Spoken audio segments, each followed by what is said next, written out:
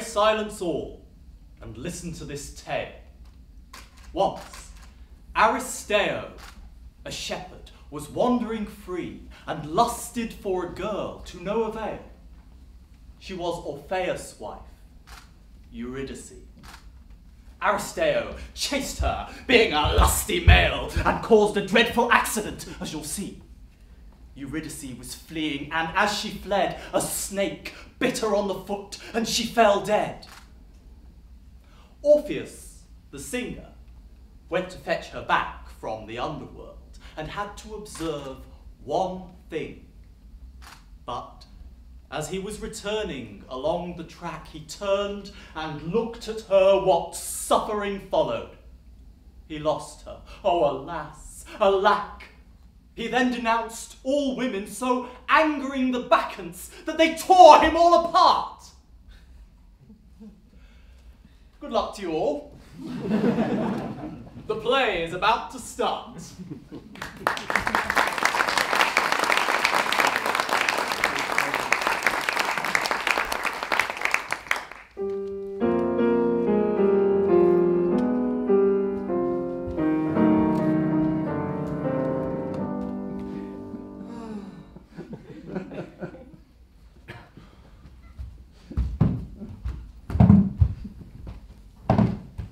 Have you seen my calf?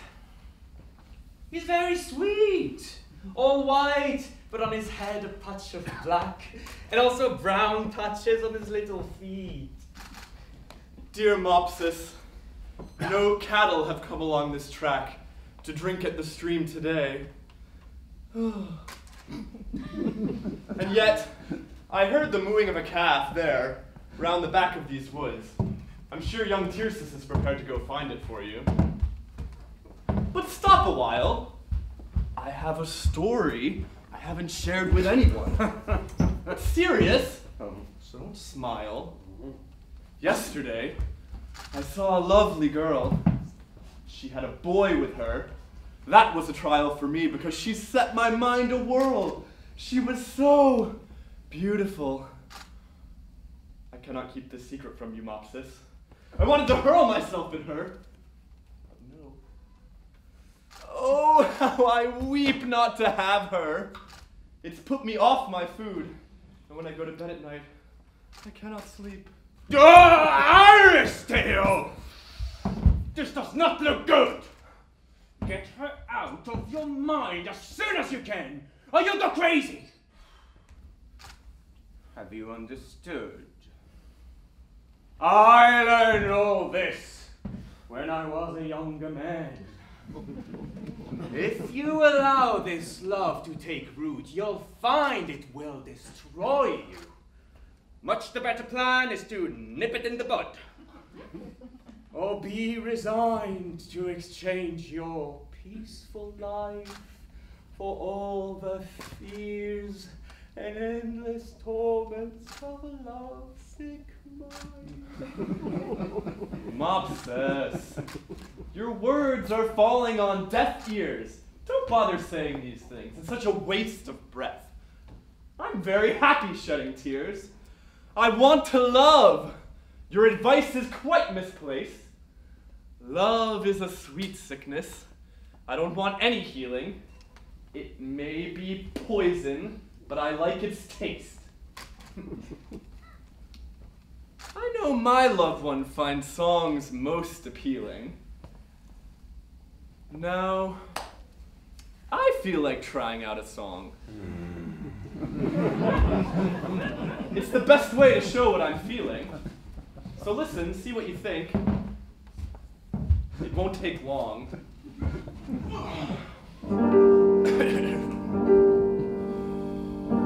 She doesn't know what's in my heart and doesn't care to hear my song. All my cattle take my part and will not graze where they belong. They think it would be very wrong to eat when they know my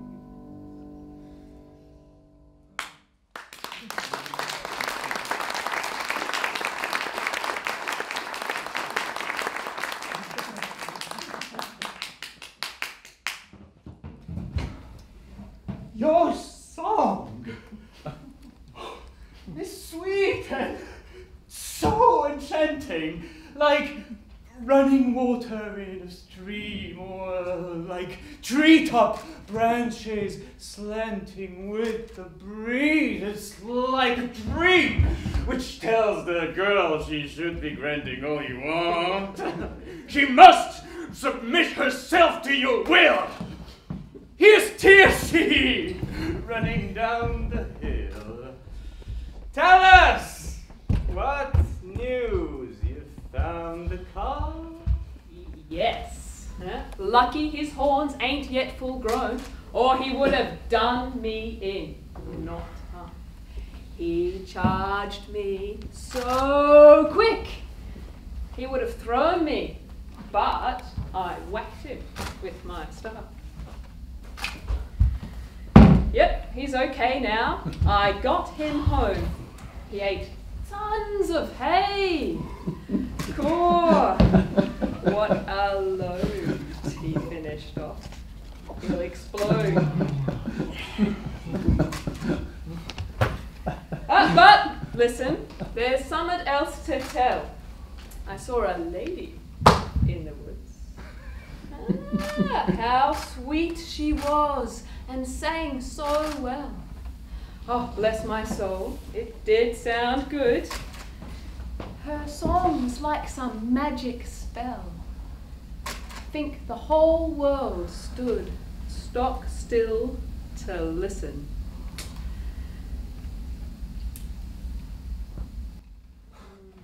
Mopsus, I've got to find her, come what may. She's the one I told you about. Control yourself! Lust leads a man astray and causes lots of grief without a doubt. Don't worry. Even if I die today, I'll see what lies in store and seek her out. Mopsus, you stay here beside the stream. I'll find her and fulfill my fondest dream.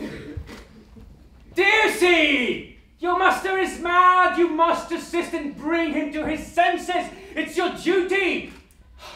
You've got to speak out and tell him to desist. It's shameful seeing him lusting for this beauty.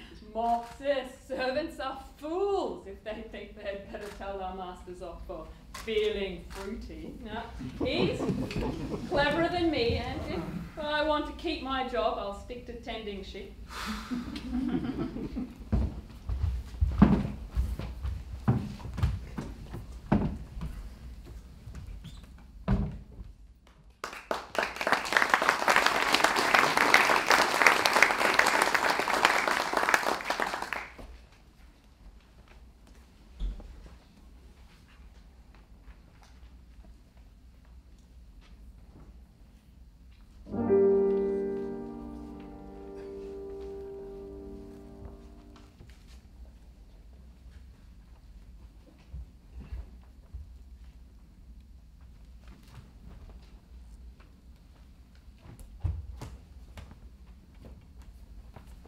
Eurydice, please don't run away. I cherish you most dearly. Listen and you'll discover I have many things to say. I shall speak most clearly. Please don't spurn your lover. I'm not some savage beast. I'll never love another. Speak to me at least. Listen to my cry. Wherever you may flee, I'll follow with all speed. Let love give me wings to fly.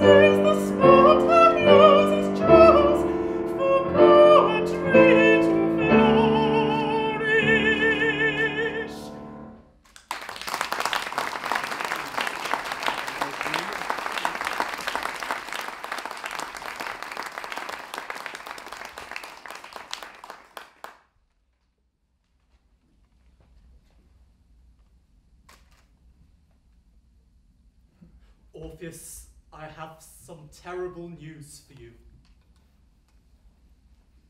Your lovely Eurydice has passed away.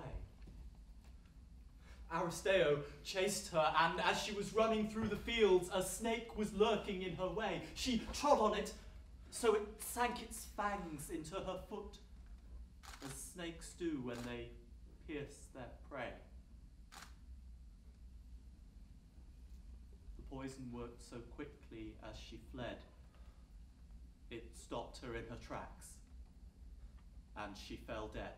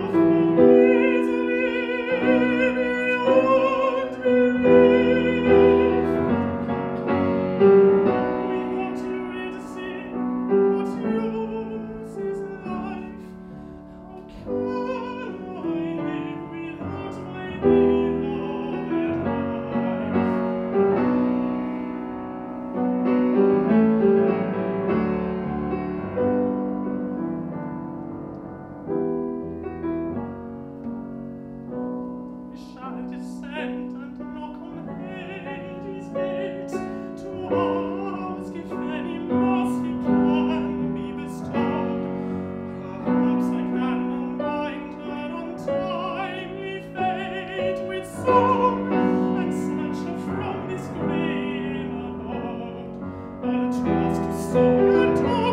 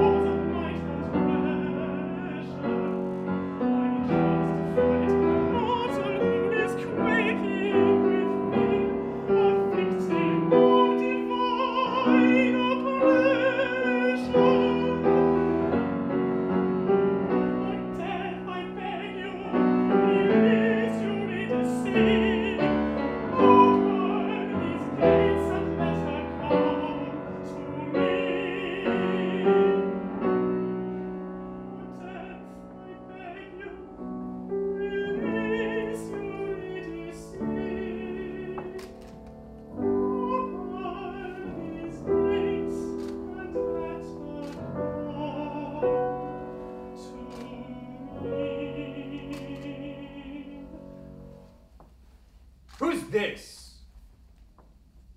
My kingdom is in a state of shock. Down here we've never heard a song so sweet. Ixion's wheel has stopped, and that great rock which Sisyphus rolls now serves him as a seat. Tantalus drinks. I can no longer block the water from his lips. All stop to greet this singer.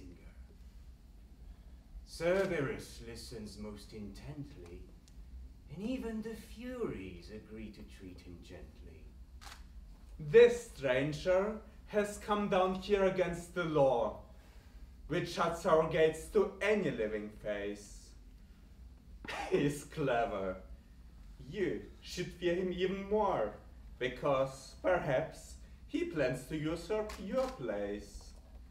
And a man like him, who've reached the shore, have always caused you trouble and disgrace. I warn you, Pluto, do not trust this stranger. Be careful. I'm sure he is a source of danger.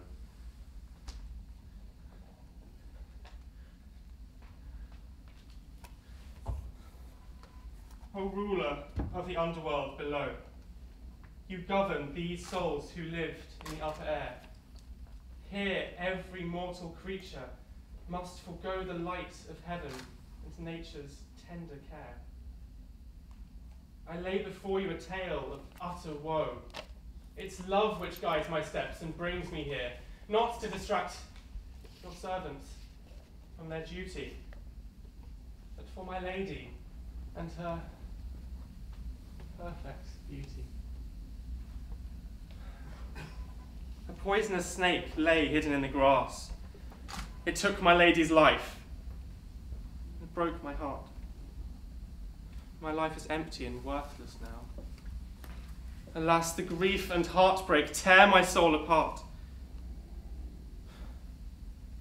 Maybe you can recall what came to pass when you yourself felt love's compelling dart. You snatched Persephone from the world above. So let me return with Eurydice, my love. You know all mortal things must finally return down here, submitting to your laws. Whatever lives beneath the moon will be obliged to navigate these dismal shores. Nothing can count on immortality. You know our souls one day will all be yours, and then finally we shall be confined down here. This is the fate of all mankind. Thus, when my lady once again shall die a natural death, I will not then complain, as she was too young for your harsh laws to apply. Cut down so early, why could she not attain mature and riper years? If you deny my just request, I can't see what you gain. Her life was full of promise, that's well known. I do not ask a gift, but just a loan. I do beseech you, by the powers that rule the underworld, the Styx, the Acheron, and primeval chaos, and the flaming pool, source of the fiery river Phlegethon, and by that fatal fruit, O queen, which cruel temptation led you once to feed upon, let my love live!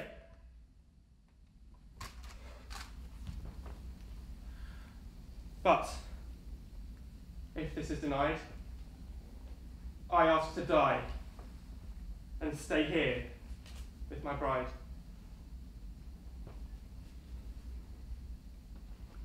I never thought compassion could be found in our grim kingdom, husband. Yet I see stern hearts, unmoved to pity, all around. And even you are. Or so it seems to me. None can resist poor Orpheus' plaintive sound. And even death is moved in sympathy. Would you not yield and grant his urgent prayer? For the sake of his song and tender, loving care.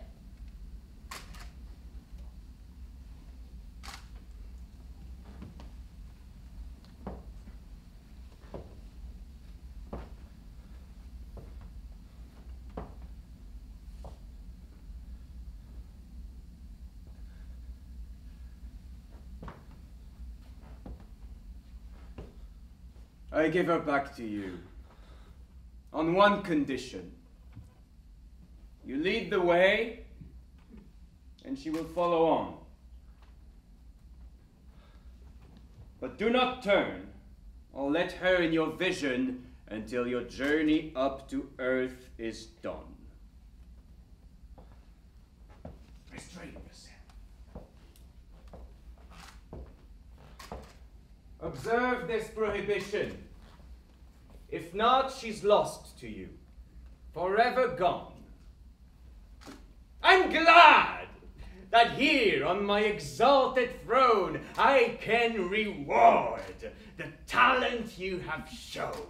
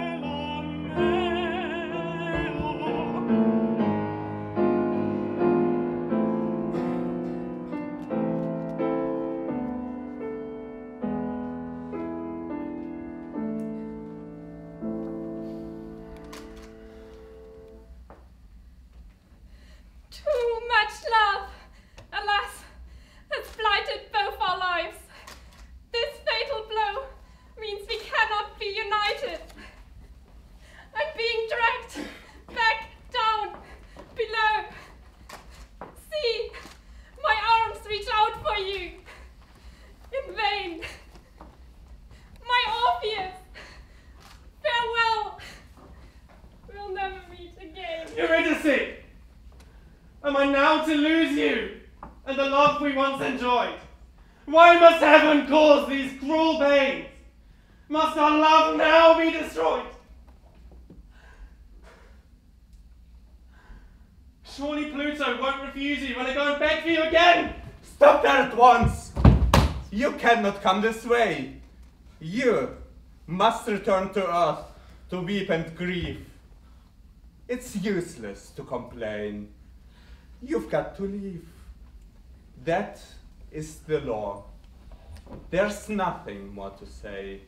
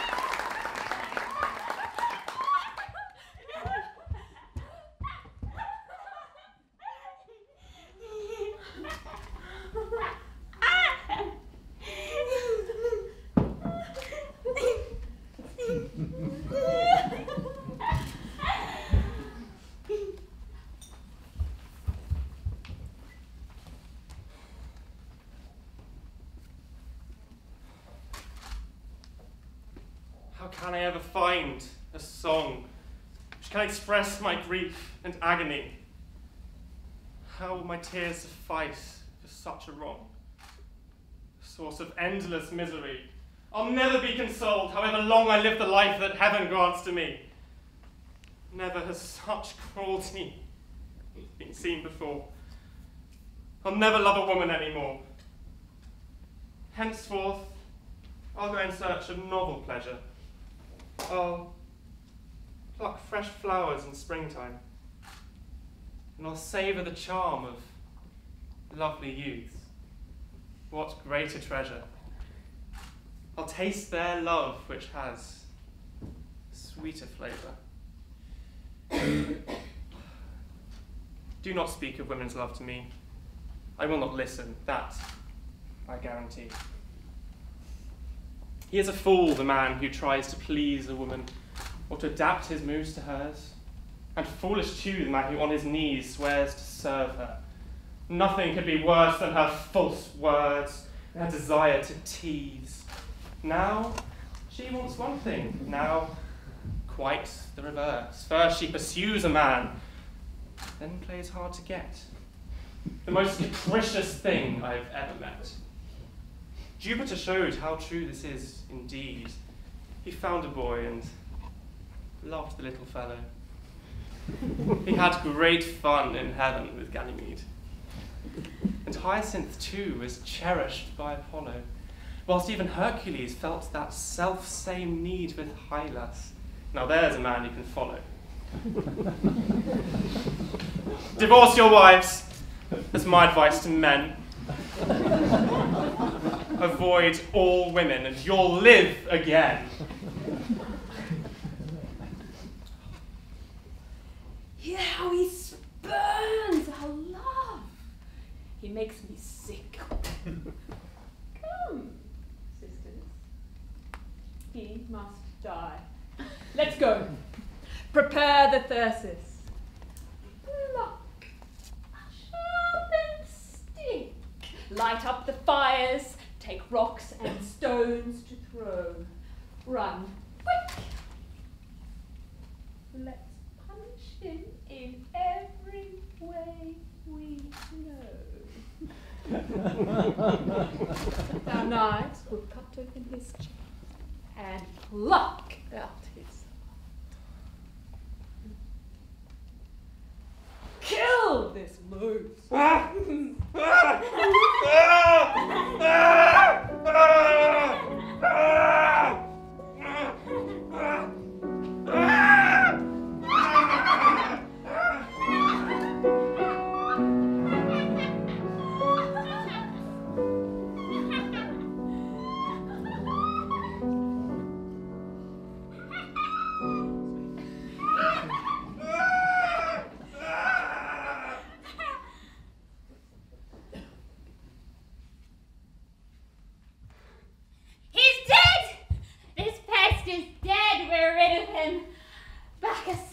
Bacchus, we give thanks to thee.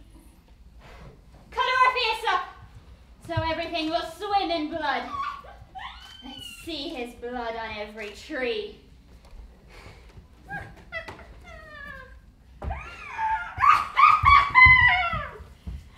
Look, we have torn this villain limb from limb. Each piece of flesh is a delight to see.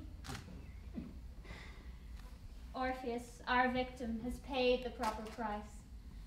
O Bacchus, accept our holy sacrifice. Let's all worship holy Bacchus, Bacchus, Lord, we worship thee. Hear the chant, oh he, oh he, oh he, oh he, oh he, oh he. Quench yourself with copious wine. Fill yourselves, it tastes divine. Bacchus wine will make us free. All join in and do not think of anything except to drink. Hand that cup of wine to me. Let's all worship holy Bacchus, Bacchus, Lord, we worship thee. Hear the chant, oh he, oh he, oh he, oh he, oh he, oh he. Drink, and do not stop till you have drunk the final drop. That was Bacchus' stern decree. Dance now, faster, faster, honoring our Lord and Master. Shout aloud and sing with me. Let's all worship holy Bacchus, Bacchus, Lord, we worship thee. Hear the chant, oh he, oh he, oh he, oh he, oh he, oh he.